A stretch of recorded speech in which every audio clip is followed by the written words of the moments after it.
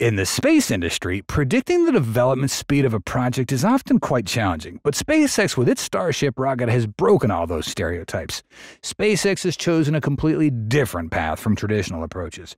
Instead of proceeding cautiously step by step, they set some seriously ambitious goals, continuously breaking limits and achieving awesome milestones. Astonishingly, after only 5 test launches in just 19 months, SpaceX officially announced plans to increase the Starship launch frequency to twice a month.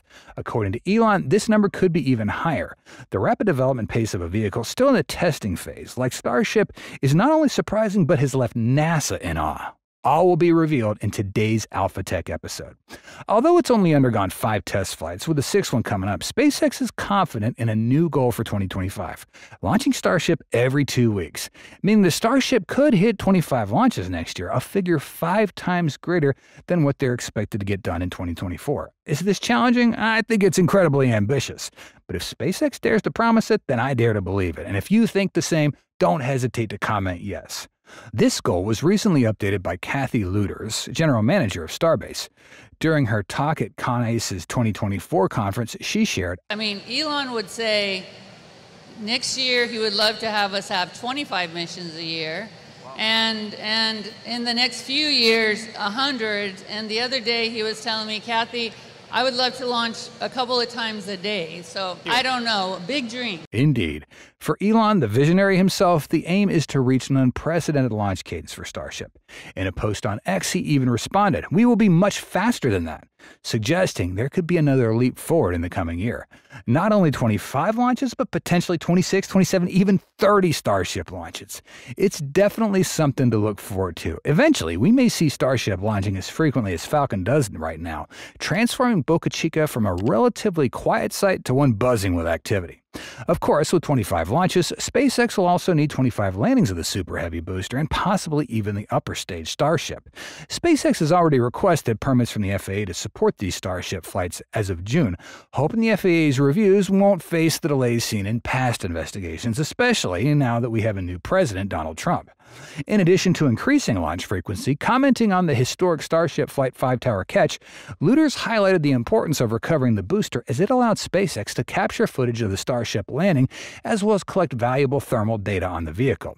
While catching the Super Heavy booster with the tower is a significant accomplishment, it's even more critical to catch the upper stage Starship. Although the booster's bigger, the upper stage descends from a higher altitude, making it riskier, posing greater potential for damage to the launch pad or nearby areas if issues arise. At the end of her talk, when asked about the timeline for catching the second stage Starship with a tower, Lueders mentioned that an attempt could be made in 2025, emphasizing the importance of upcoming flights, including Flight 6, November 18th, describing them as essential for understanding the flight dynamics of the upper stage Starship. According to her, we need to be certain we can fully control an orbital vehicle before committing to an orbital launch. As a result, the next few missions will focus on perfecting this. If these missions go well, Lueders expressed hope that the company could achieve this goal within the next 6 months. So if they go well, we would love for it to be in the next 6 months. So far, there's been a lot of interesting rocket science, but why should we care about this? After all, it's just Elon's rocket company so far. Starship's just this giant stainless steel tube that's yet to reach orbit, let alone launch any satellites. The thing is, SpaceX is setting a big-time example here for the fast-growing commercial space business. By upending traditional, slow, expensive, step-by-step rocket production methods, SpaceX is racing ahead of its rivals. For example, Amazon's Jeff Bezos' rival rocket company Blue Origin was founded 2 years before SpaceX was, and while it's seen some success with its small passenger-carrying New Shepard rocket, this is a technologically simple vehicle that doesn't get to orbit. Blue Origin's bigger New Glenn rocket's been in development hell for years now, and its maiden flight was recently delayed enough that an important NASA research payload got pulled from the flight manifest.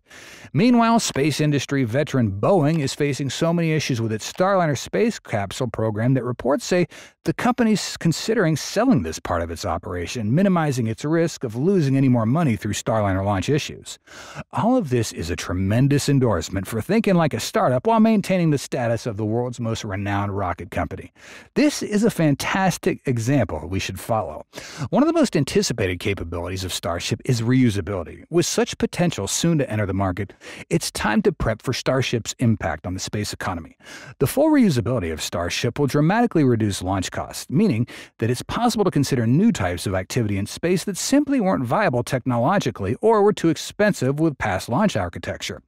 Most of the applications are civilian, but possible military applications include launching surveillance and other satellites more cheaply, and therefore in greater numbers, and even urgent delivery of large payloads across Earth with suborbital flights.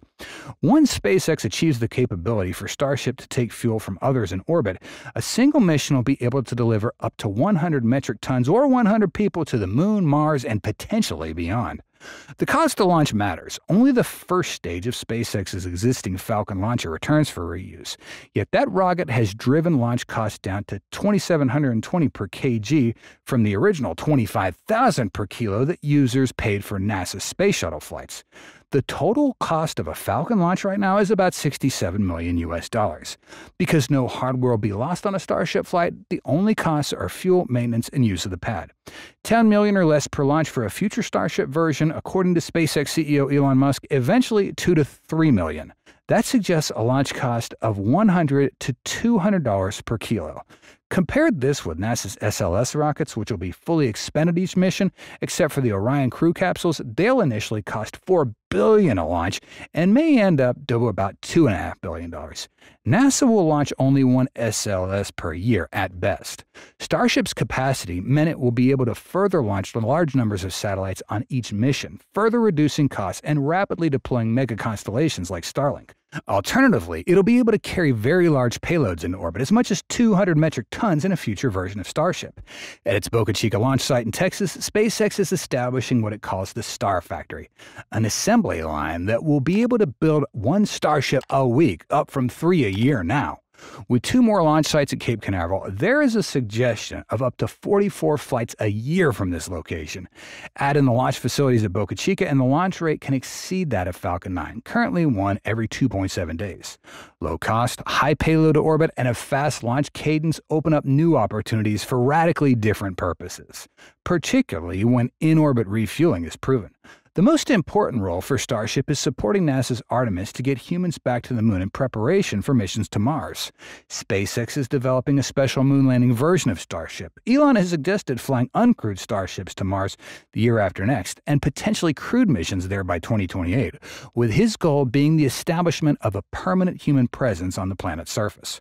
Low-cost launches by Starship could also support a permanent human presence on the Moon that could then establish an in-space economy and manufacturing capability based on the use of lunar resources. All indications are that the Moon has substantial ice deposits in its regolith around the South Pole, where humans will land first. If the water can be used for a base and in making rocket fuel for Starship launches from weak lunar gravity, the Moon will become a launch pad for exploration and resource exploitation across the inner solar system. That's more important than Mars colonization in the coming decades.